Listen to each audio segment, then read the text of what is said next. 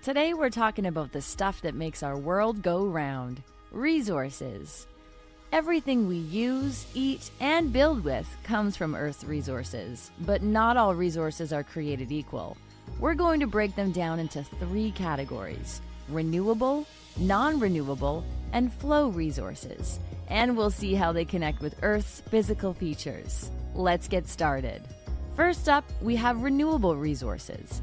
These are the resources that can replenish themselves over time, as long as we don't overuse them. It's like having a garden. You can keep picking veggies as long as you keep planting and watering them. Some key examples include trees, natural fish stocks, soil, and plants. Trees are a classic renewable resource. They grow back after we cut them down for lumber, paper, or even to make maple syrup. Yum! But only if we're careful about how much we cut and how much we replant. Forests also play a huge role in the environment by absorbing carbon dioxide and providing habitats for wildlife. Natural fish stocks are another renewable resource. Fish populations can recover if we fish responsibly, letting species breed and grow.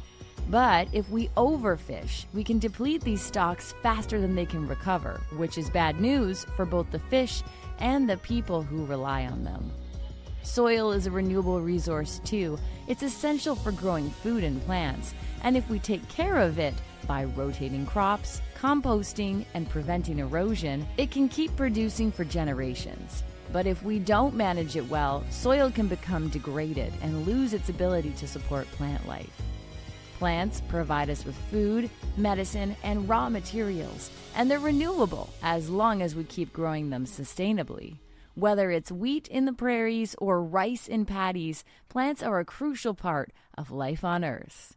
Next, let's talk about non-renewable resources. These are the resources that don't come back once we've used them up. They take millions of years to form, so when they're gone, they're gone. Some key examples include fossil fuels and metallic minerals.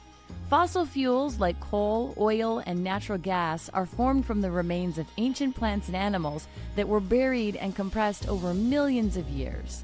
We rely on them for energy, but burning fossil fuels also releases carbon dioxide, which contributes to climate change. Once we use up a coal seam or an oil field, it won't refill in our lifetime, or even in the next million lifetimes. Metallic minerals like iron, copper, and gold are mined from the earth. They're used to make everything from cars to smartphones to jewelry. Just like fossil fuels, these minerals are non-renewable, so we need to use them wisely and recycle them whenever possible. Finally, let's explore flow resources. Flow resources are a bit different. They're constantly being renewed by natural processes, and we can't use them up. They're like a never-ending buffet that keeps replenishing itself. Some key examples include solar energy, running water, ocean currents, tides, and wind. Solar energy comes from the sun, and it's about as renewable as it gets. As long as the sun is shining, we can capture its energy using solar panels and convert it into electricity.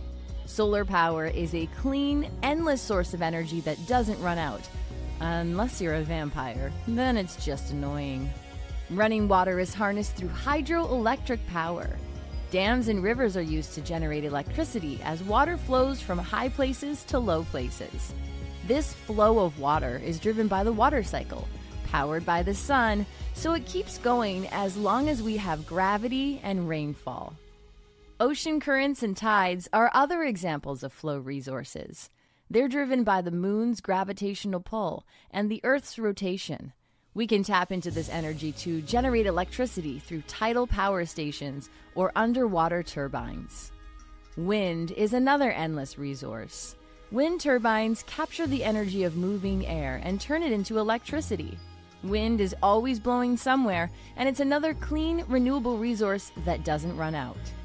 So, how do these resources connect to Earth's physical features? Well, the availability of these resources is closely tied to the landscape and climate of different regions. Forests grow where there's enough rain and the right temperatures, like in tropical and temperate climates. Fossil fuels are often found in places that were once ancient seas or swamps. which is why oil and gas fields are common in places like the Middle East or Texas. Flow resources like solar and wind energy are most abundant in areas with lots of sunshine or steady winds, like deserts or coastal regions. In summary, Earth's resources, whether renewable, non-renewable, or flow, are all vital to our way of life, but they each come with their own challenges and limitations. Understanding how these resources relate to the Earth's physical features helps us use them more wisely and plan for a sustainable future. That's it for today's geography lesson. Next time you flip on a light, use your phone, or eat a meal, think about the incredible resources that made it all possible and why it's so important to protect them.